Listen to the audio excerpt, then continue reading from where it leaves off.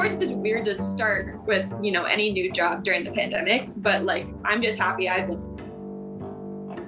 One of the great things about doing a podcast over the years is I get a chance to meet people and become friends with them and play bass with them and just get to know them and spend time with them in person. That has totally been true with today's guest. I'm Jason Heath. This is Contrabass Conversations, and we're talking today with Nina DeCesare, who recently joined the Baltimore Symphony Orchestra, moved cross country during the pandemic, so we talk about that. Prior to that, she was in the Oregon Symphony, and since my last conversation with her, I believe late 2016 or something like that, I subbed with her in the Oregon Symphony for a couple of weeks, gotten to get to know her, spend time with her out here in San Francisco. Just such an awesome person. What a player. What a just amazing figure in the bass world. So we dig into all kinds of topics, what she's been up to, plans for the future, all sorts of good stuff. Got her website linked up, her social media. Definitely follow her on Instagram if you're not. And just she's a powerhouse in the bass world. What an awesome person. Quick shout out to our sponsors, Dorico, Ear Trumpet Labs, and Modacity. More on them in a bit. Let's dig into this conversation, though, with Nina DeCesare. I was thinking about the last time we did one of these, and that was like, it's like eons ago. I don't think we'd even met. And I was looking at it, was like episode like 250 something or something like that. So I just put out episode 800 today. Oh my God. Wow. That's crazy. Yeah. I was about to ask like what number you're at now. Yeah. It's stupid. I would never recommend anybody do podcasting the way I do it. If anyone's going to start, cause I've do this crazy thing where I put out 2 a week and I've been doing that, but it's just, I don't know, in more normal times, like I go to a lot of places and I talk to a whole bunch of people and it feels weird to sit on conversations. Like if I don't do that, what happens is I talk to somebody and then the episode comes out like 10 months later. And it feels sort of lame to do that because you're like talking about stuff that's happening and then it's like ancient history. So, but like just, sometimes it feels like a lot. It feels like a lot these days. For some reason, the Zoom, I don't know. Anyway, the things I've been thinking about the last year, but I just saw you, we were over the Pittsburgh. I was watching your masterclass like 2 weeks ago or something like that for Micah's event in Pittsburgh. Yeah, that was awesome. Yeah, I hope I get to go there in person sometime. I remember going to that symposium when I was like 15, and I remember I saw Sam Suggs play for the very first time, and I was just like blown away. I think he maybe won that competition or something. I don't know. And like Sam's mom and my mom like talked for like 2 hours. Wow. And, like my mom still remembers Sam from that, and like Sam like has no recollection of her mom's talking at all. Just really funny.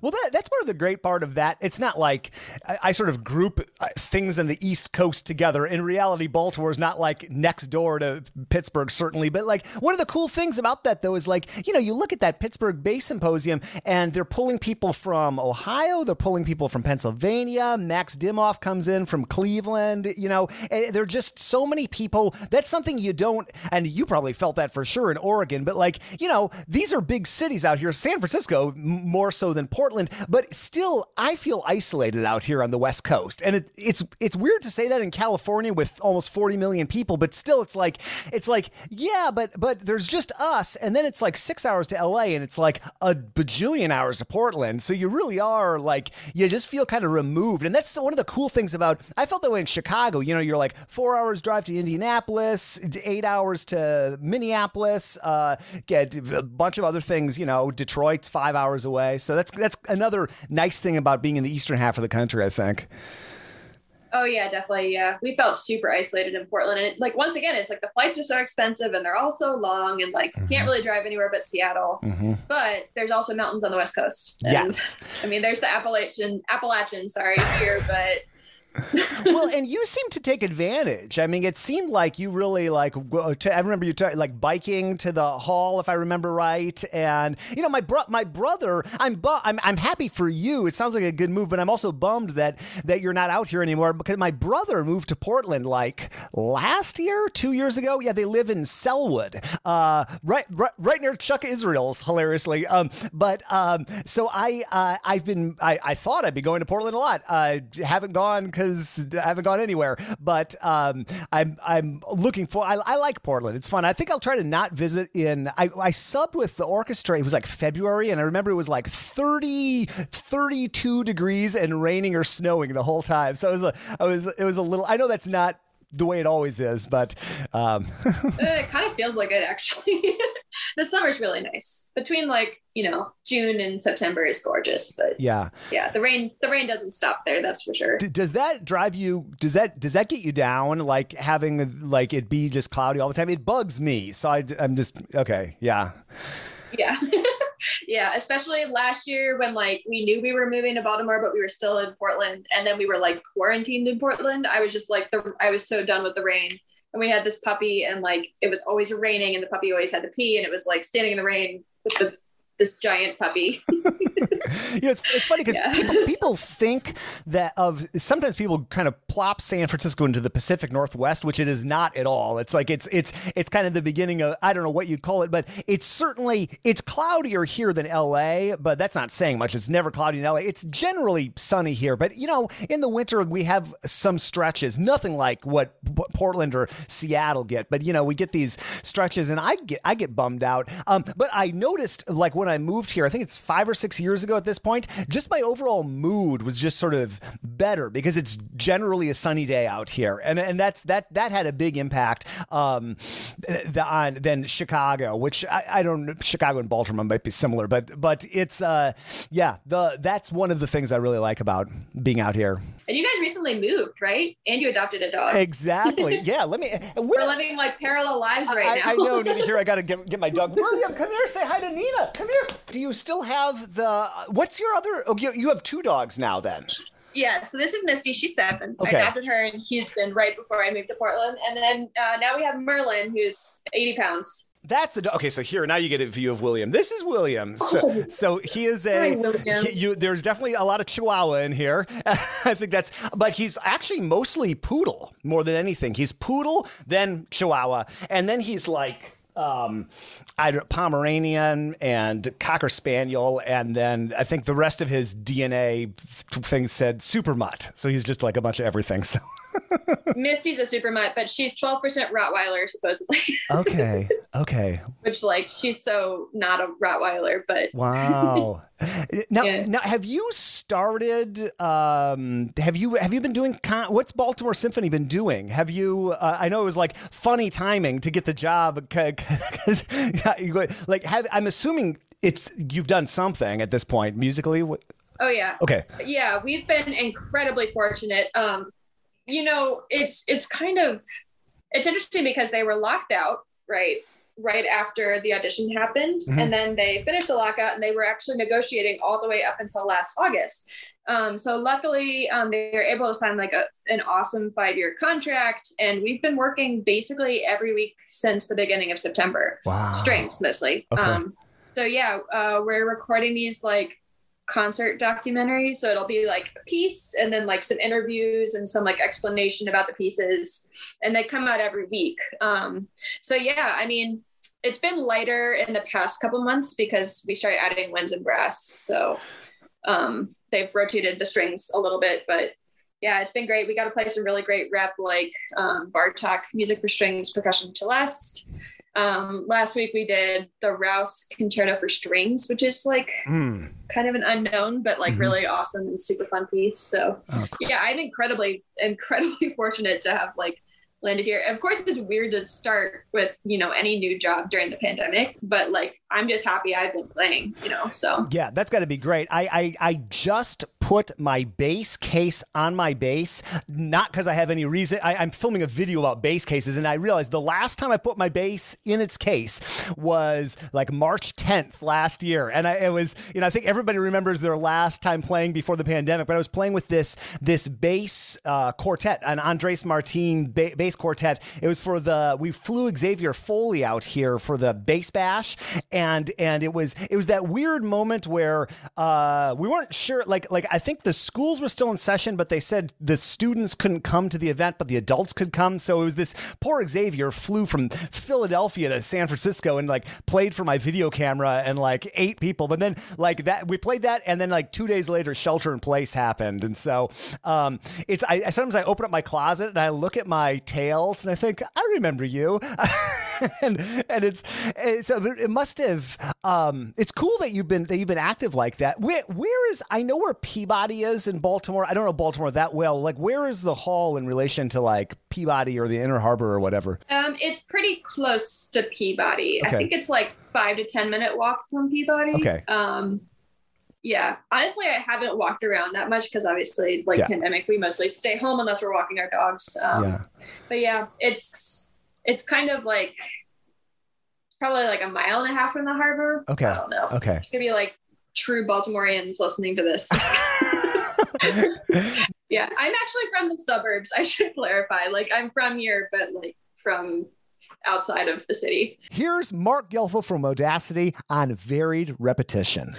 When you repeat something, for example, a scale or an etude, you don't want to do it the same every time. If you vary it a little bit, it gives you more resilience in the skill. And not only that, it resets this kind of initial learning curve each time you do it very differently so that you can make more gains, get those initial gains of learning faster over and over and over again by repeating your material in different ways. That's what varied repetition is. Fast, slow, legato, staccato, angry, joyful. And one way that we allow you to do that in Modacity is by taking notes, and you can just make a note that says, play it joyfully, play it angrily, and archive and unarchive and cycle through your favorite variations. I do that a lot with different keys, for example, on licks that I'm learning. You can learn more about my favorite practice app and get a special deal on lifetime membership by visiting modacity.co/CBC. And thank you, Modacity, for sponsoring the podcast.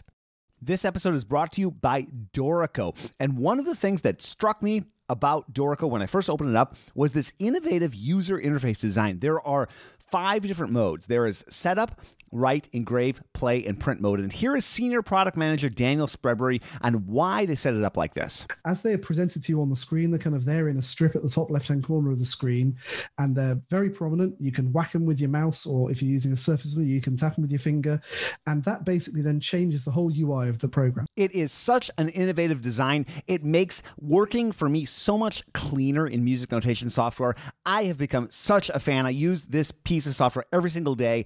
Check them out at Dorico.com. That'll take you to their page on Steinberg's website. And there's a free version, Dorico SE, that'll let you do practically everything the program does with up to 2 parts. So that's perfect if you're working with a student or making exercises or that kind of thing. Thank you so much for sponsoring the podcast, Dorico.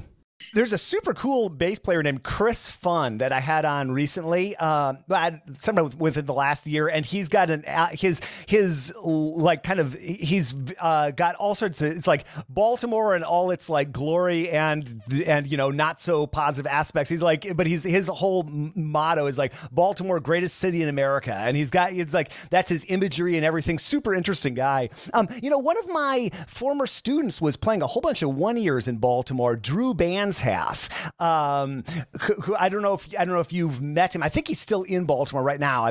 He's probably we went to Rice together. Oh, get out of town. Maybe we talked about this at some point, Nina. I know we have like so many people in common, but okay, that's cool. He's Drew also has a big puppy, and our puppies have played together before. Oh. He's like one of the few dogs that's like almost as big as Merlin. Okay. Yeah, his dog is Archer. Yeah. Wow. Okay. Yeah. You know what? I know we've talked about this before. Actually, I'm remembering. Hey, did you overlap with Ian Hallis at all too? Okay.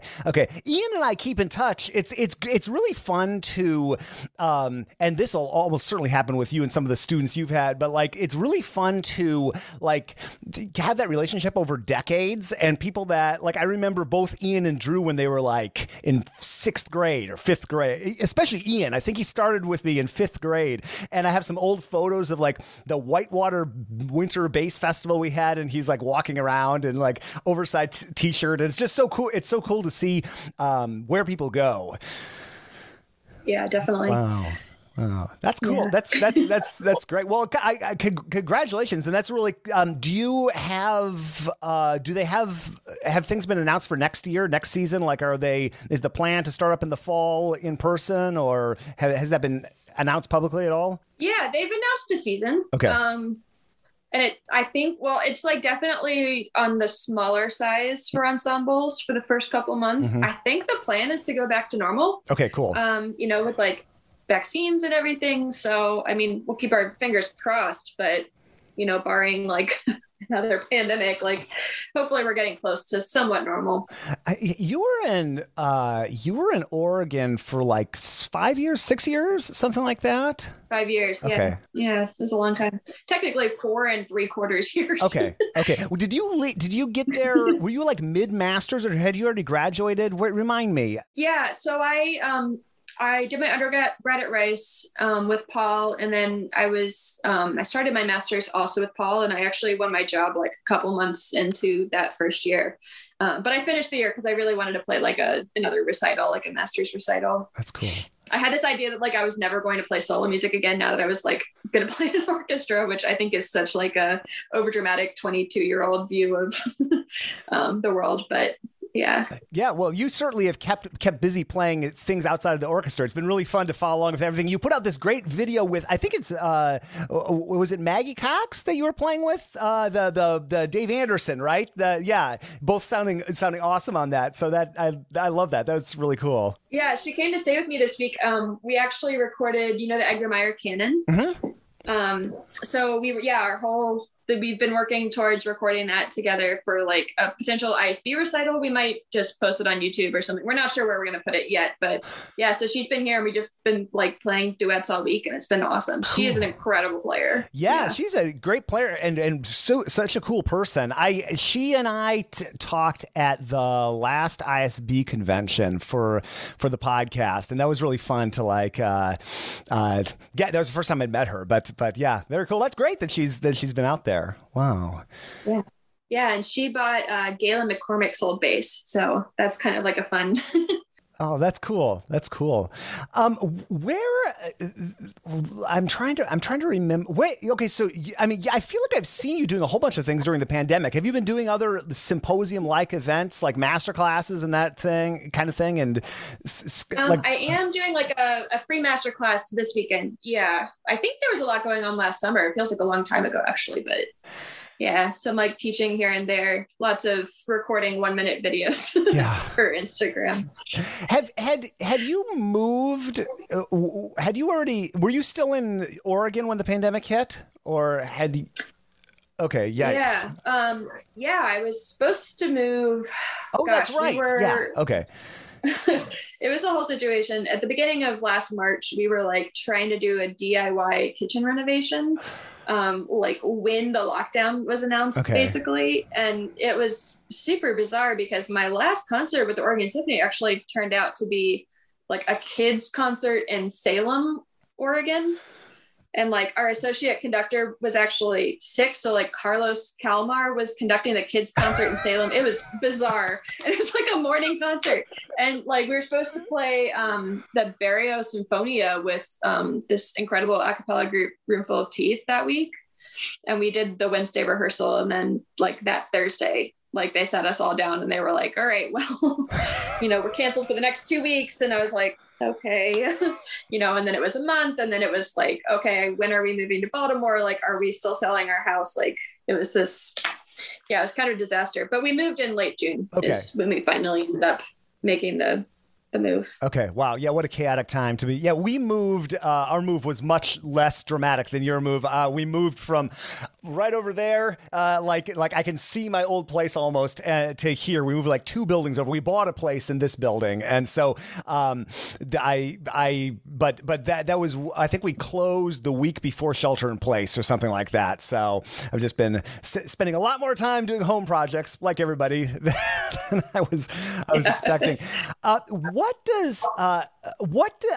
it's so hard to compare like what a job is like, probably, like, because this is not a normal year, right? But like, what's the gig in Baltimore like compared to the gig in Oregon? Like just in terms of the season length, what are your impressions so far? And obviously, you know what the Baltimore Symphony was like pre-pandemic too. So yeah, so Baltimore is a 52-week orchestra. Oregon recently added 2 weeks to their season, actually, which is pretty special for orchestras to be adding weeks at this point. So they are at 40 weeks now.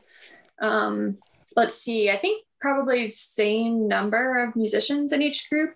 I mean, the biggest thing for me is the hall in Portland is gorgeous, but also like has its challenges. You came in sub, so you might have remembered. Yeah, and that's such a tough thing to replace. That's like such a massive investment. So like if you're kind of stuck with a hall that's not because it's not like the worst hall on earth. Well, maybe people would argue, but it's just like not the greatest. It's not a great acoustic, but that's tough. That's a tough thing. It's a bummer if that's what your musical existence is, right? Right. And the hardest thing is the bass sound doesn't carry at all in that hall. So we were just constantly digging in as much as we could. And there's like not very much room on stage. So like we couldn't fit the risers half the time. So like that would help amplify us a bit. But then like for Heldenleben, they wouldn't fit. So yeah, but they're actually installing this like Myers sound system, like Constellation system, which I think they use in San Francisco, like the Soundbox. Have you heard of this? Yeah, I have heard of that. But yeah, maybe yes. Weren't they talking about doing that when I was subbing a couple years ago? I remember hearing some description of that just to improve the acoustic, right? Is what that is supposed to do. Yeah, it's been a conversation for a long time. So they were able to get that done because the Schnitz has been shut down for basically over a year. So yeah, they were able to do that. And it's basically an amplification system. I think it replaced the shell. And that's supposed to really help with the acoustic. But yeah, I mean, in comparison to Baltimore has this amazing Meyerhoff Hall and then the Strathmore also. So in terms of just like showing up and playing, it's easier to play in the hall here in comparison to Oregon.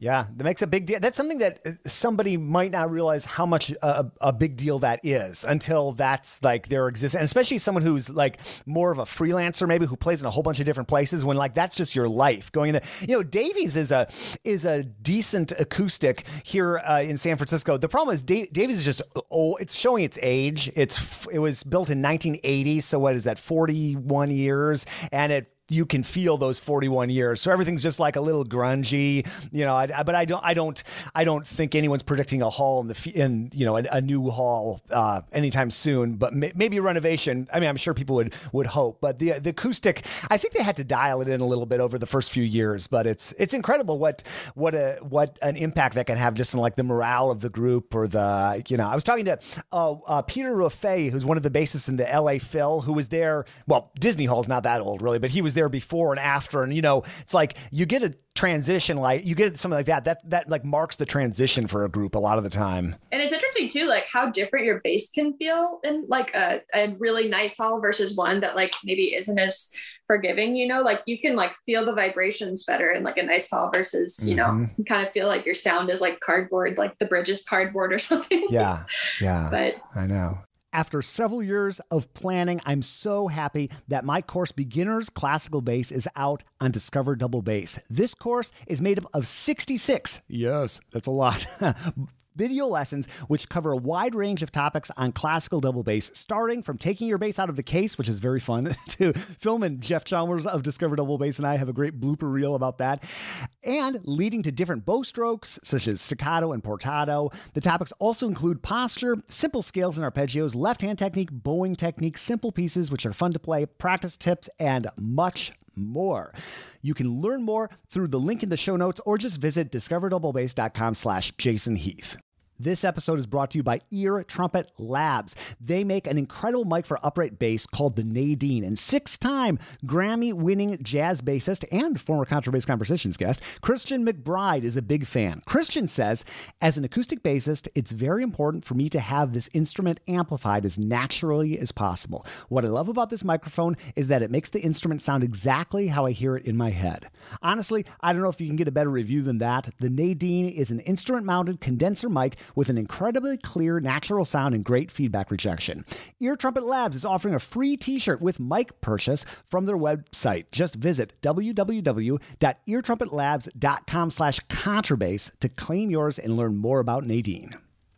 You seem really happy. It sounds like a great setup, except of course global pandemics. But hopefully we're on the tail end of that. It's been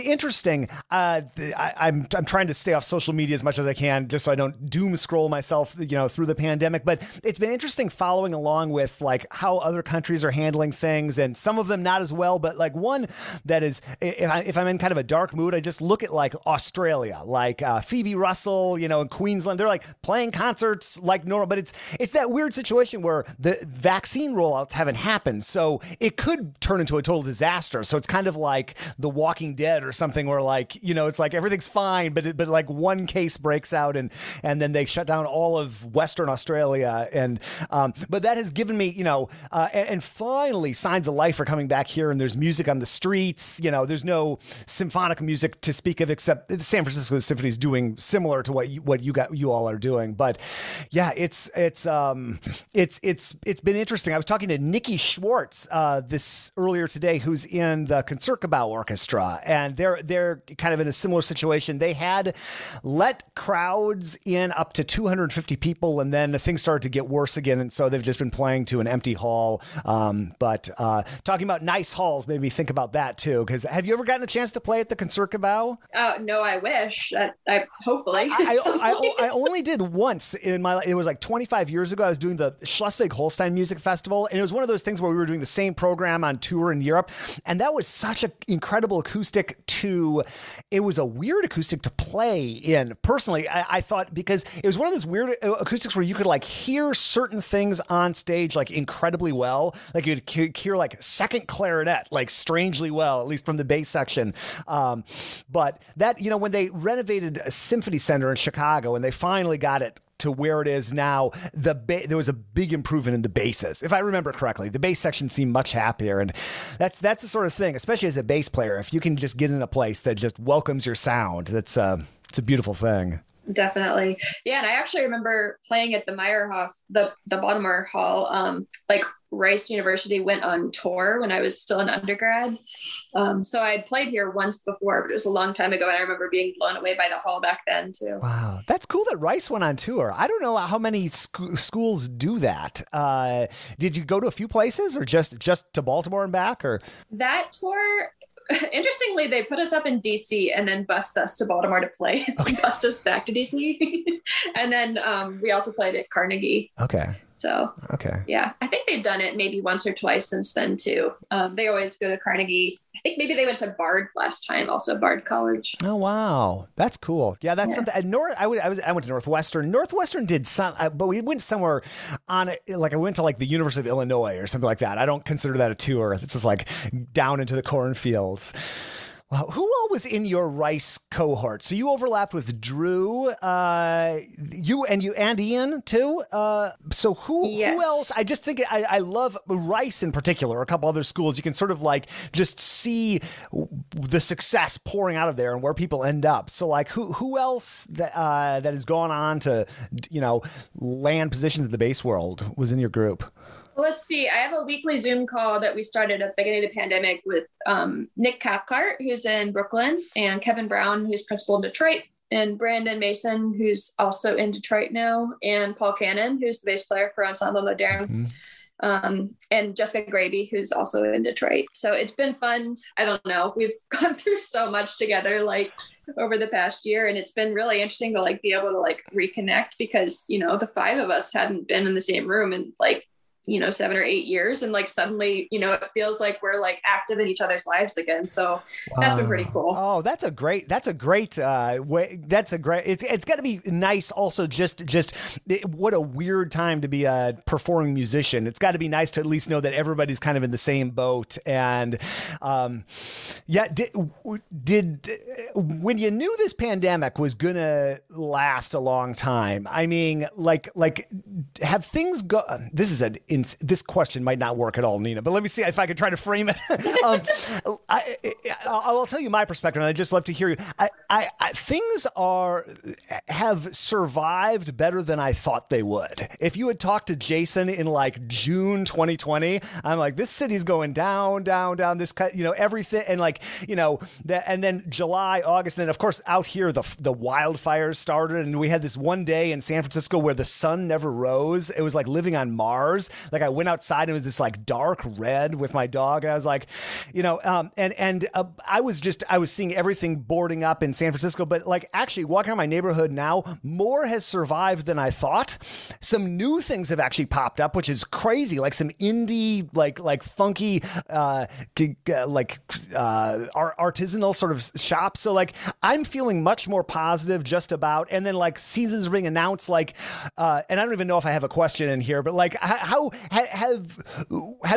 what were your expectations? Like maybe a year, like how were you doing? I feel like I've like been on the verge of losing my mind a few times these last 14 months. But I'm feeling much better now. And how's it been for you? Maybe that's what I'm asking. Yeah, no, I think that there was definitely a question in there and I heard it. I think so. I started in Oregon and we were immediately furloughed, and my husband had he had started a coding boot camp in January. So he was also unemployed. So we kind of went from like, yay, we're moving and like, we're both probably starting new jobs and like things are looking really great, to like, oh God, suddenly both of us are unemployed and like, are we moving? Being furloughed isn't fun. That was the point where like the first week I just like was watching TV and like drinking wine. And then I don't know if you heard about this Bach project that I did, but Elisa Weilerstein, she did the 36 Days of Bach. Mm-hmm. And actually I didn't know that she was doing it, but my friend James Shields, he's the principal clarinet in Oregon. And so he was doing it on bass clarinet. And like a week in, we were both like, having cocktails on a Zoom call. And I was just like, I'm losing my mind. I don't know what to do. And he's like, well, I'm doing this project. Like, and I was like, great, awesome. A little bit tipsy. Like I could do that. Doesn't matter that I hadn't learned the 4th, 5th, or 6th suite. So yeah, that was the first like little chunk of the pandemic. But there was definitely times like in, I think like June, when we were dealing with the stress of moving, where like I applied to community college, like I applied to work on a farm. I was just like feeling so not sure that we were going back to work and like that anything was like musical was going to happen again. And it's crazy. I think everyone was like kind of considering like second career paths, and some people have actually like taken the steps towards them. But yeah, it's been totally nuts. And then like, I feel like the second, maybe it was the third wave, I don't know, but we really felt it here, like right after the election, when like the cases started going back up and like my mom was sick and like we couldn't leave the house, and it was like super dark in the winter. So I don't know, it's great. Like it's spring and I'm fully vaccinated, and so is my husband, and so is the rest of my family. And it's like finally feeling like things might be okay. Yeah. No, that's how it's feeling. That's how it's feeling here too. Like Courtney got vaccinated, I don't know, back in January or something, because she's in healthcare. But I finally, my number came up, and yeah, things have eased greatly, and places are open. I'm seeing people inside again, and so it's good. I remember you doing that Bach project. You're such an incredible player. It's really fun to watch. Anything you put out and have put out. So, but I remember that. I remember you going through my like playing related pandemic project. I went through all of Dennis Whitaker's incredibly useful exercises and filled them all with a GoPro on my head. And by the week 16, I was ready to not wear a GoPro on my head and film myself practicing anymore. But I've had a couple of these 16-week projects just being locked at home. I've done a YouTube video every week for the last 60 weeks or something like that, which I don't think I can do once I start getting on the road again, but that's at least been something to try to do. And it's crazy, like someone where you're at, or someone, in a full-time major professional orchestra, it's especially tragic, something like this stinking pandemic, because the focus that someone in your shoes has had to get there, it's like making the Olympic team, right? Probably harder. And so in many ways, and so, yeah, of course. And I think you're interests maybe are even a bit wider than some people. So you probably would be better suited, not that you need to find a second career to do that, but there's such focus, and you get there and the Met's like a great example. Like, my goodness, those poor people in the orchestra, what you've had to do, of course you're not out like me, like with my 9 careers and stuff like that. I'm like much more pandemic proof, apparently. I wasn't trying to be, but I just am, because I don't rely, I just, playing is like one of many things. So yeah, it'll be interesting to see. I was talking to Rob Knopper, who's a percussionist in the Met, who has run this program called Audition Hacker for like, I don't know, 6-7 years. Rob's awesome, but Rob it's like a second full-time job for him. This Audition Hacker has been wildly successful. So he's been luckily he's sort of set himself up for this pandemic unwittingly. But he and I were talking about things that professional musicians have done during this time, and it's been really interesting to actually see people with full-time jobs that probably wouldn't have thought about launching something else, seeing like what they've launched and how it's gone. And I'll be curious to see, and Rob mentioned this too, like how many people keep these sort of side things that they've been doing during the pandemic, or just like drop it like a hot potato and just get right back to playing. I don't know. I wonder what'll happen. Yeah. I mean, it's crazy because whenever I look at the periods of my life where I was actually playing like a lot of solo music, it was always like off season, basically. And I do wonder, like, we have a much bigger studio that's easier to practice in here. I'm not like sharing it with my husband's office space. So like, it's possible that I will continue like when the season starts back up. But I mean, usually we're so busy. So it's been nice to kind of have the extra time to focus on other things. I'll bet. But it's got to be nice to get back. What was it like when you finally played a concert? Because I still haven't played a concert since this pandemic started. I do lots of things, but as a bass player, like I'm a freelancer around here, and I'm going to be like the last person to do anything because you're just going to like go without, until a certain point. So like, but what was it? Was it exciting? Was it a letdown? I'm sure it's weird because you're probably spaced apart and all sorts of things like that. But like, what was it like when you finally got to play with humans again? It was pretty awesome, but also like I was like the new person and we were spaced apart, and like I didn't know where the bathroom was. It was just really, that first week I was like, what's going on? And it's hard, learning how to play with a mask, and like, there's air, you can only walk in a certain direction down each hallway, and it's just, it's very bizarre. And we haven't actually played for a live audience here in Baltimore, but I played a gig a couple weeks ago with the Knights, and there was like 20 patrons or something, and that felt really good. I mean, it was like quieter applause than like, a full concert hall, but like, actually getting to like play for people was a nice feeling. Oh yeah, I'm sure. I haven't been playing, but I've been seeing music. Like, one of the nice things of California, even here in San Francisco, is it's decent enough all year round that you can be outside. So like, we had that similar to what you're describing. Like, things were opening up in the fall, and then that wave came and everything shut down, and then that was like even more depressing because you knew what life could be like with some music again. And then, but in the last, since I don't know, February maybe, there's a lot of music happening in North Beach here, and it's San Francisco. It's a big town, but it's also like a small town in a lot of ways. So I've run into so many people I know playing, and a couple of musicians, bass player friends of mine, they're like, "This is more work than I've had in years," because like all the club, the bars and clubs and stuff in North Beach, or many of them are having bands now, and so you're not seeing like symphonic music, but I'm hearing a lot of like funk bands and rock bands and jazz, and people just seem so happy to hear music. It's like, actually, when you and Zach and my wife and I, we went to this little place on the waterfront when you were visiting San Francisco, and and like 2 doors down from that place is this great old place called Pier 23 Cafe. Everybody knows about it who's into music in San Francisco. They would have like ragtime on Mondays, and there's always music, and so we go over there to see music sometimes. And the first live music I heard after the shutdown was this funk band in like June or something, and it was like so nice to hear music. So if that's any indication, hopefully, like I'm going to be at every concert I can as soon as they pick back up. Like I just think about how much I was taking for granted. Like, I was subbing in the symphony here like 2 weeks before the lockdown. And I never take that for granted, but it's another day and you got the bass, blah, blah, blah, go get some lunch. Yeah. And like, I just can't.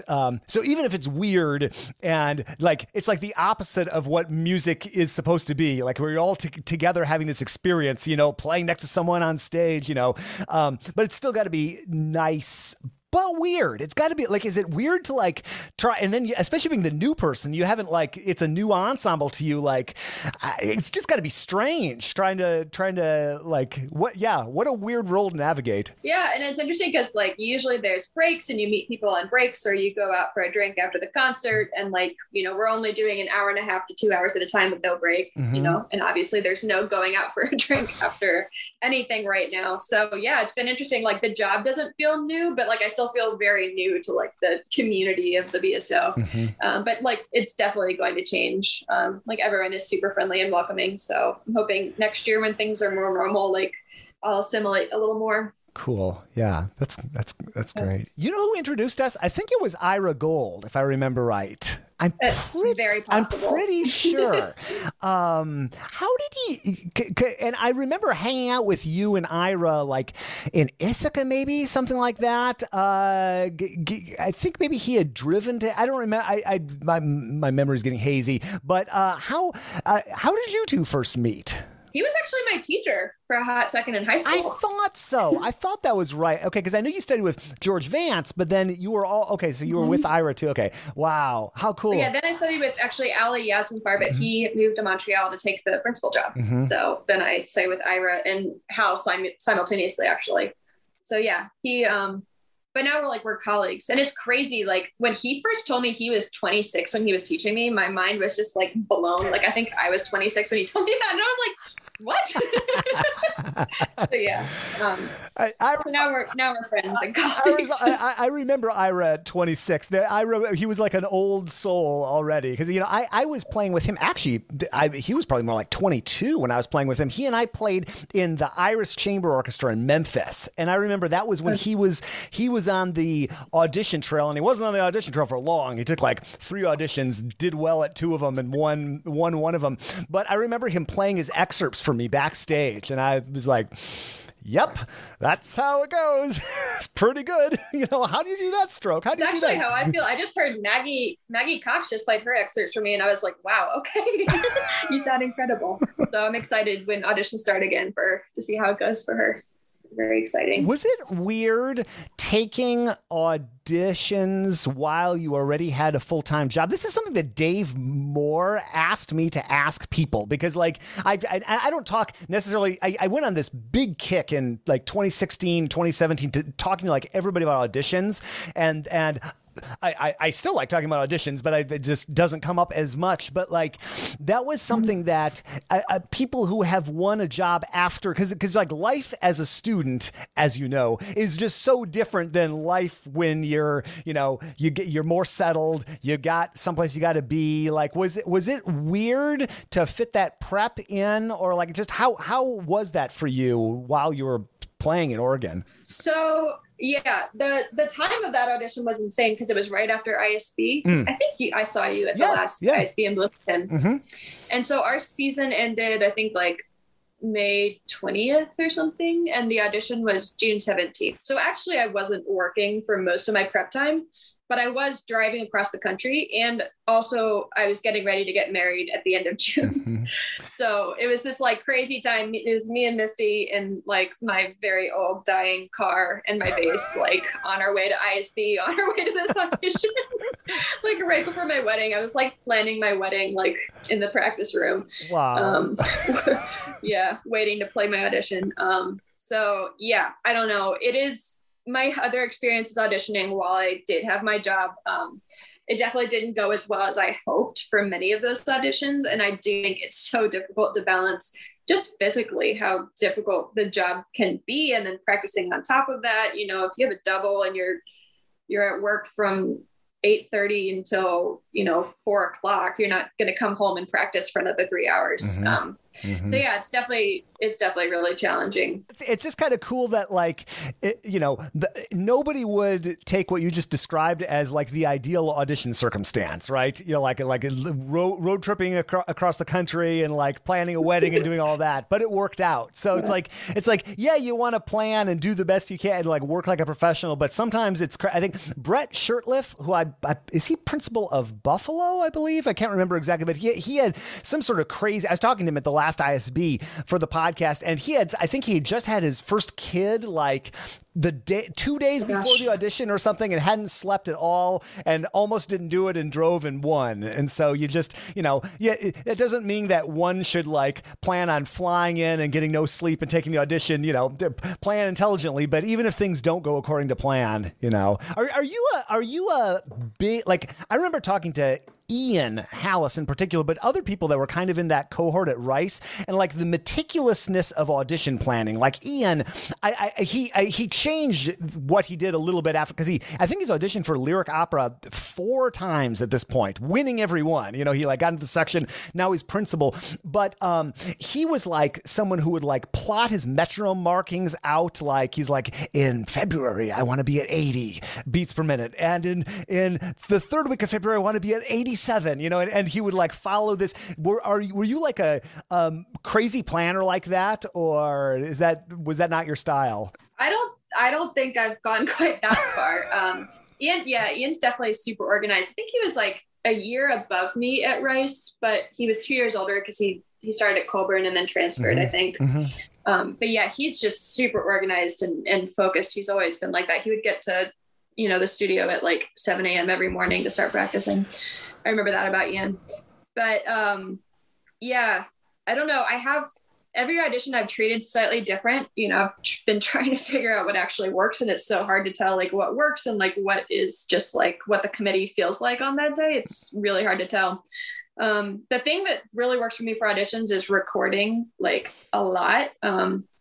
So like starting like 2 weeks before, I'll record every day, but then the week before I'll actually just record, depending on how long the list is, either the full list or like rounds throughout the day, and like listen back. And like sometimes when you listen, like it's listening for like things to fix, but it's also interesting because if you do a bunch back to back, you start to realize like, even if something feels really different in between the takes, like it sounds almost exactly the same. So it actually like develops confidence and like being able to like show up and produce like what you sound like, even if, you're like micromanaging it in your head while you're doing it. I don't know. So yeah, recording has really helped me like foster confidence in terms of like knowing that I can just sound the same pretty much all the time. Yeah, that's one of those things I remember. I don't remember who the heck it was. It was some old ISB journal back when I was in college. Like somebody famous, can't remember, was quoted saying like, nerves affect how you think about your playing more than your actual playing. And I found that to be the case too. It's incredible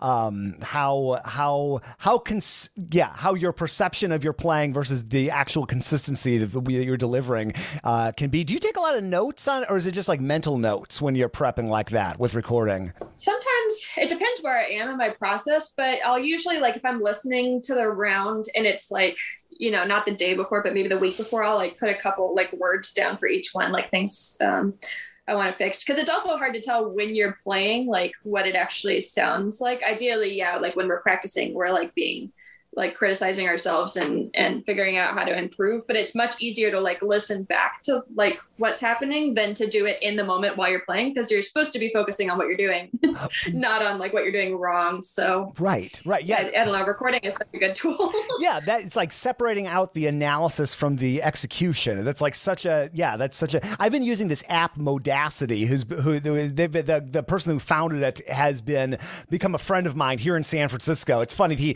They were actually running their company on my street, like a couple blocks down. But that app, it has 2 things in the interface that are front and center. It's got just a timer, just ticking away how long you've been using it, and then just this record button. And it's funny how having that record button in front of my face made me go from someone who almost never recorded themselves, but to, it's just, there's that button. I'm going to press that button. I got myself in the habit of like recording myself like in little chunks all the time. And even though I'm like certainly not prepping for any auditions or like really prepping for anything right now, I found myself recording myself much more frequently just by like having that out and available. And it's like, I've had something to record myself with ever since I was in college, whether it was a microcassette recorder or whatever, but just having that like in front of me has made me much more likely. Do you record? I'm asking super nerdy questions, sorry, but do you record it just on your phone, or do you ever break out some good mics or try to get in a hall or get the mics away from you, or what do you usually do? Honestly, I just use my phone. Yeah. We do have like good mics, but I don't have a laptop actually. So my whole issue is like, if I want to use the microphone, then like my husband has to be like taking a break and like helping me plug into the audio interface. So yeah. And ideally I would be like getting into a hall and all that, but I just use my phone. That's great. And it's weird too. Like I remember when I was in college, I was so scared to record myself and listen to it because it always felt like I was going to be like, I don't know, my self-esteem was going to be crushed by like the trueness of how I sound. But I don't know. I feel like that's a hump everyone's got to get over at some point. Like you sound how you sound, and it's better to at least like, know, yeah, like be able to listen back and be realistic with yourself than like hide from it. Oh yeah, for sure. And you get so much information off a phone recorder. I think I was talking to Blake Hinson about so many people are into recording, but he is like, at the time, at least I think this was 2018, had become like obsessed with just like video recording on the iPhone himself all the time and his students. And he would like play it back in slow-mo, to show all sorts of things, and which I think is pretty cool. I love that you don't have a laptop. That's awesome. Are you just like rocking an iPad or something, or just your phone? Or, yeah, okay. I didn't have an iPad until the end of 2019 too. Yeah. And what happened, Misty, when I adopted her and she was like younger, she like jumped, I was holding tea and she like knocked the tea on my laptop.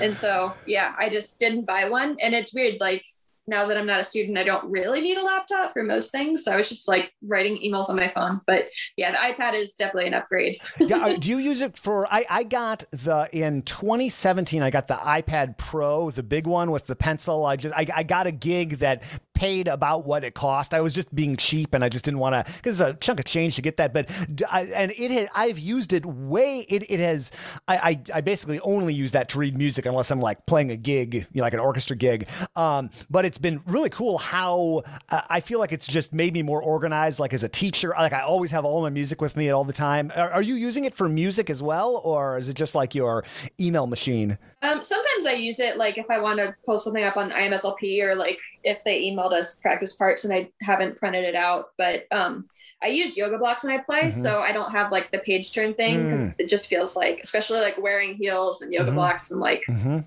turning pages with my foot, it just sounds like a recipe for disaster. So yeah, haven't gone that direction. Well, it gives me new respect for pianists. Not that I didn't have respect for them, but like I am so bad at pressing the button for turning the page. It's hilarious. I have like almost screwed up concert. I mean, I've never used it for an ensemble concert. Well, I've used it for chamber music, but I've never used it for like an orchestra concert. But I'll like be playing and I'll look and my stinking foot pedals like just slightly too far away, and I have to like, and I think it is one button I have to press like once every few minutes, and I can barely do it. But just the organization factor, it's like been so great for teaching, because I can like write down fingerings and I can just text them a copy with my fingerings. And I've even been playing around with this relatively new app called Music, and it's a sheet music reader, kind of like Fourscore, some of these, but it's got a few more features, and it's got some ways that you can sync up what you're writing with another person's music app. So I'm sort of seeing the future when I see this. Like you can write fingerings that'll appear on someone else's iPad, and they are coming out with a mode that they have some artificial intelligence it's incredible. I watched a demo on YouTube yesterday. It will scan any PDF if it's a good PDF. You just put it in there, hit this button, and it will create a MIDI file out of it. So you can like create a play along track. I know it's like the future. So you can like put in the Kusevitsky concerto, and all of a sudden you'll have a Kusevitsky concerto. Put in Kusevitsky concerto piano part, and it will. So I those are the sort of things that get me excited. Yeah, that's totally nuts. And now they have the thing where you can turn a MIDI into like sheet music, right? Mm-hmm. Oh yeah, absolutely. Yeah, absolutely. That's amazing. That's like, yeah, that's awesome. Yeah. Just think about all the times I was like trying to like read, like cello music, like a note down for solo tuning or something. And now just like with a touch of a button, you can transpose anything. It's awesome. I know. It's crazy. That's wow. I'm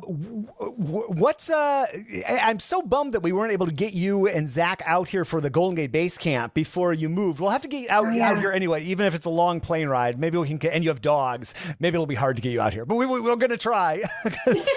You would have actually my family's here, so we can just leave the dogs. Oh, there you That's go. one of the perks of living close to family. Yeah. Okay. What are you working on any new solo stuff these days, or like what are you playing outside of the orchestra? I know you had the Bach project, and I've heard you play a bunch of Lloyd's pieces over the years. You working on anything exciting right now? Well, yeah, I'm supposed to be like the fifth suite, basically. So have you heard of String Virtuoso? I'm sure. Oh, sure. Yeah. Yeah, so I'm supposed to be working with them and recording the fifth suite and making my own edition, cool. Bach for small hands, basically. Nice. Yes. So yeah, that's the goal. I was hoping to record in April, and here we are. It's May, soon to be June, probably. But yeah, it's interesting. It's the first time I've like created my own edition of something, and it's like, I don't know, like I obviously have my own like fingering systems, and I don't know, they're kind of whack. So like when I actually write in what I do, I'm always like, oh gosh, like, is this going to work for is this helpful for anyone? Wow. So yeah, I'm kind of going through the process of like figuring out like what I do and like why I'm doing it, and like whether I actually would recommend other people do it, or like if there's a better option. And I'm realizing like how kind of endless that process could be. Yeah. So yeah, I'm really excited. I played the fifth suite for a recital I did last summer, so I know it pretty well. But obviously playing any suite, and especially recording any suite for any sort of thing that will be on the internet for a long time, is kind of a gargantuan project. So yeah, currently I'm kind of like, that's kind of on hold, and I'm going to finish it like probably in the beginning of the summer, like when we have a bit of a break from the symphony schedule. And I think I'm recording an ISB recital, but that's going to be like its own concoction of random pieces. Yeah. TBD. Okay. Yeah. No, I hear. I am supposed to be recording something for ISB with George Amarim from South Texas. So we're going to figure it out. The hope was to do it, and this may still happen. Just fly me to Texas, and we'll just do it in person. Because it's got all sorts of meter. Like, it'll be quite the project to do remotely. But we'll see. That might be the way it has to go. That's awesome that you're doing that with String Virtuoso. I've been digging into that. I've been talking to folks involved with that, and I've been digging into the site and watching what are you just going to play the piece, or are you going to talk about anything? Is there any, you're doing that also? There will be tutorials, and I'll also be doing some like orchestral excerpt tutorial videos. Cool. Like I think I'm supposed to do like Heldenleben and some things like that. But yeah, it's so weird. I had like 6 weeks off from the symphony because they were doing all this stuff with winds and brass, and like we had a spring break and like a couple other breaks in there, and I thought I was going to like get all of this done, but I don't know. It's weird. Maybe I just needed a break. I think everyone's kind of gone through periods of burnout. So yeah, I think nothing wrong with taking a break. That's for sure. Wow. Okay. That's really cool that you're doing that though. That's, did I ever tell you about my course that got seized by the FBI that I filmed? Did I ever tell you? Oh my God, what?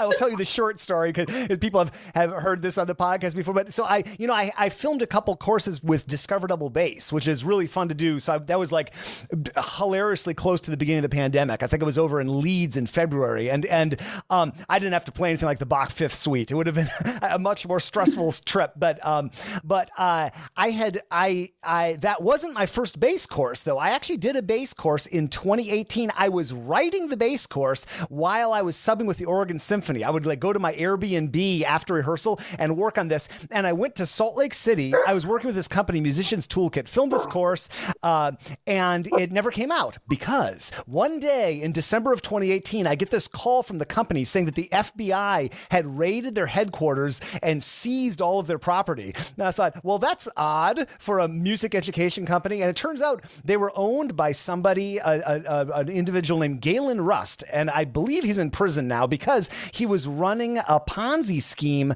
He owned 11 companies, and one of them was a silver trading company. And they'd been running a Ponzi scheme. I think it was over $200 million. They defrauded investors. So my course, along with all the other assets, and then they had courses they'd filmed with some former like Beach Boys and stuff. It was music education related, but it was also like pop music too. And it's just I'm expecting it to come out on some foreign language website one day. The only thing I have left from that course is this very wacky clip of me doing a children's show about the bass. They filmed this, and there's this woman that goes, "What's that sound?" And I appear literally in a ball of fire, and she says, "It's Jason with the bass." And I play. So I got a lot of fun memories of filming stuff like that. But it's tough if you're doing it. It's tougher if you're doing it on your own because you got to figure out or maybe you'll do it with Zach. But like, in fact, you probably will, because isn't Zach into filming and that kind of thing? Am I remembering right? Yes. Okay. Yeah, for all the electric bass people listening, he has a YouTube channel all about effects pedals. Yeah. I think he has like 7,000 subscribers or something crazy like that. Yeah, he used to work with companies all the time. They would send him pedals and he would review them. So yeah, it's a huge interest and passion of his, and he did a lot with it. But now he's a software engineer, so he's kind of gone in a different route for now. But yeah, different. There, I'm sure that there are lots of joys and also frustrations of doing something like that and going all in. You know, it's probably a little more predictable with software development, but that's cool. Congratulations! I don't know if I actually told you congratulations on. I knew the marriage was coming up, but that's or the wedding was coming up, but that's great. That's really really cool. Yeah, it was so funny when I was at ISB, like me and Sam, we got an Airbnb together, and I was just like in a tizzy the whole week because it was a week before the Baltimore audition and 3 weeks before the wedding, and I was just like juggling all of these. I think like my phone like broke that week and like wouldn't turn on for a while or something too, and like Sam was just so patient. Wow. Yeah. Yeah, that's crazy. Well, Nina, I can't believe it. I've put out like 550 podcasts since we last talked. We got to do it more often than this. I have no rhyme or reason for doing these things. Things just like pop. You know, it's there. There's no plan whatsoever behind this thing. So, but it's good. We got to do it in person one of these days. I feel like we've spent a decent chunk of time in person at this point, but we've only talked over Zoom or Skype. But well, for the podcast, but yeah, definitely. Well, hopefully you'll make it out of Baltimore, and then we could hang then and do it again.